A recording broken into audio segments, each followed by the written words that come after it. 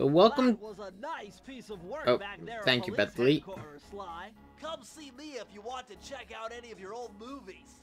I've got them all here on my computer. Use the left analog stick to move around the hideout and the X button to select things. So yeah, if you talk to Bentley, you can rewatch any cutscene we've watched. That's our next mission. We got something here with Murray. But with that, let's just get started right into the first mission. This will not be 100% because this game's 100% is a little the road trip gave me the crazy. time I needed to study up on Sir Raleigh the Frog. As a young man, this hot-tempered frog grew bored of his life of luxury and privilege. On a whim, he tried his hand at a bit of piracy and found it to his liking. Yar har fiddle-dee-dee. Raleigh, who quickly became addicted to crime, was brought into the Fiendish Five as chief machinist, where his evil tinkering genius rose to new heights. The last reported sighting of this mad machinist was off the soggy coast of the Isle of Wrath, a small island uncomfortably situated in the middle of the perilous Welsh Triangle. Ah, we are in the land of the Sea Dog.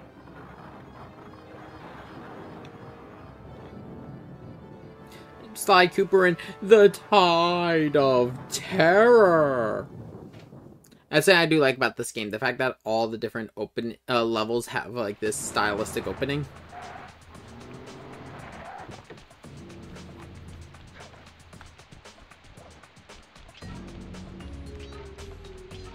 One thing to note, every coin actually gets a different appearance every area you're in. Sly, I just spotted something that's going to complicate the mission. See that nasty-looking gate?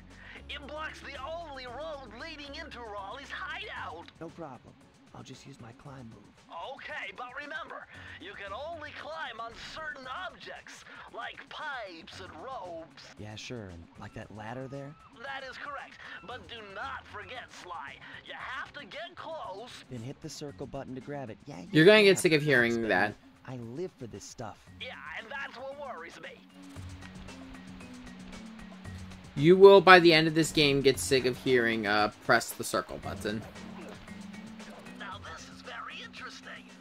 The message you just found appears to be some sort of clue. I'll decipher it here in the van. In the meantime, see if you can find any more clues. The more I have, the easier it'll be to crack the code. So one thing to talk about, in every level, there's going to be a bunch of hidden clue bottles. These are what are required for 100%. And I've had moments where I've gotten 19 and I've missed one.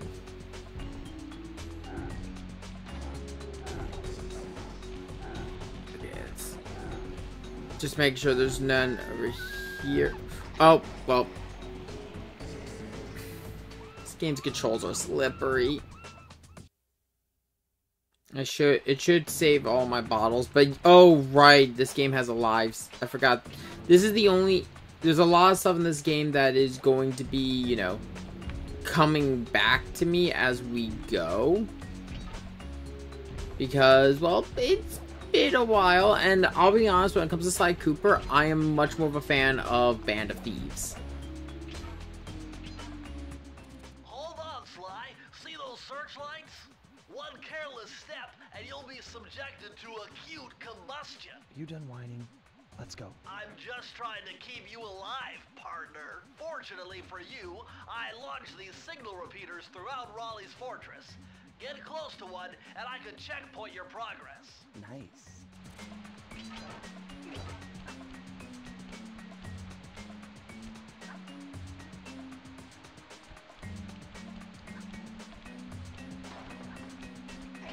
Yeah, as Bentley said, if you get caught by a spotlight, you will instantly die.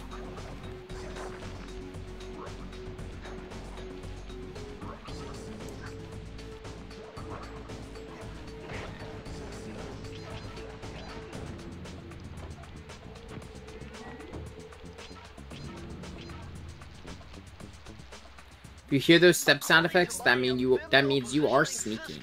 That big blimp is where Raleigh is hiding out. You know, that blimp looks more like a machine than a hideout. You're right, Sly. That is a store machine. It's It's the reason why it never stops raining around here. That explains all the wrecked ships. But why would I know, we're awful because the whales. It only rains in this region. Beats me. But rain or shine, I'm gonna steal my family's book back. And if Raleigh gets in my way, it's on.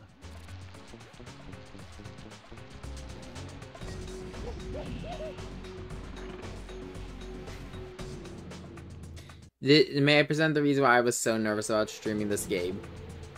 I'm not good at stealth to begin with, and then there's the fact that, oh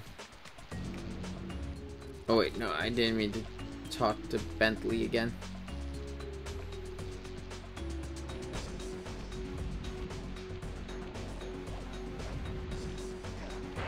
The fact that Sly only has 1 HP.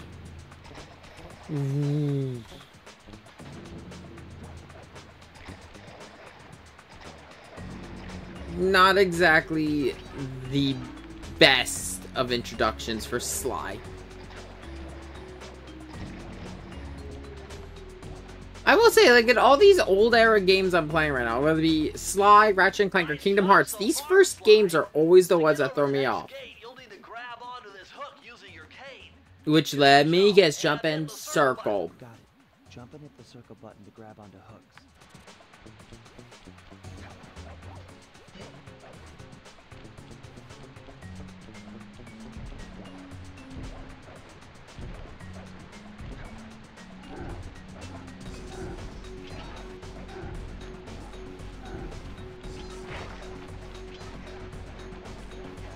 If I remember correctly, this is the era, with this Sly game in particular, because coins would serve a different role.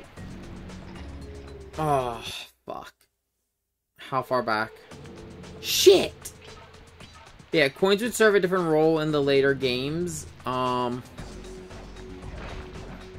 In Sly 2 and 3, coins are used to buy new gadgets. But in Sly 1, I believe for every 100 coins, you get an extra life. There is a way to be able to take more hits, but they haven't introduced it yet. I really wish they would introduce it when you start a level. Remember, you can grab onto a hook by jumping near it and pressing the circle button. Yeah, it would help if I was actually getting enough height, Bentley.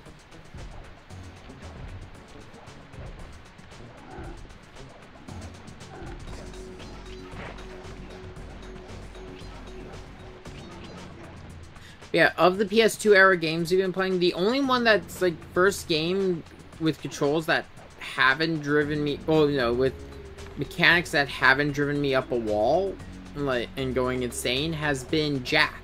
Jack played well from beginning to end. Ratchet & Clank, ooh, it was just that first game.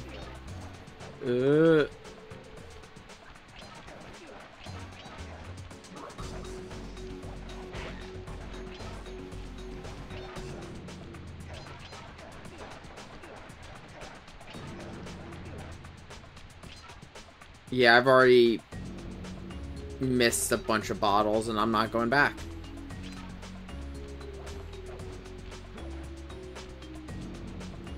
Because, yeah, this is a safe where you would turn in those 20 bottles. That large vault has got to be somehow related to those clues and bottles you've been collecting. If you can locate all the clues in this area, I should be able to crack the code and get you inside it. I'll collect as many as I can find, but, like, when it comes to Sly 2 and Sly 4, I will collect all the bottles, because the bottles aren't as bullshit. Because here in Sly 1, the 20 bottles are a thing in every level.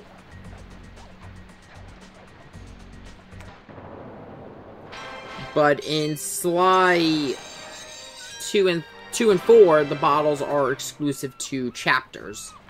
Like, there's a set of bottles for each chapter.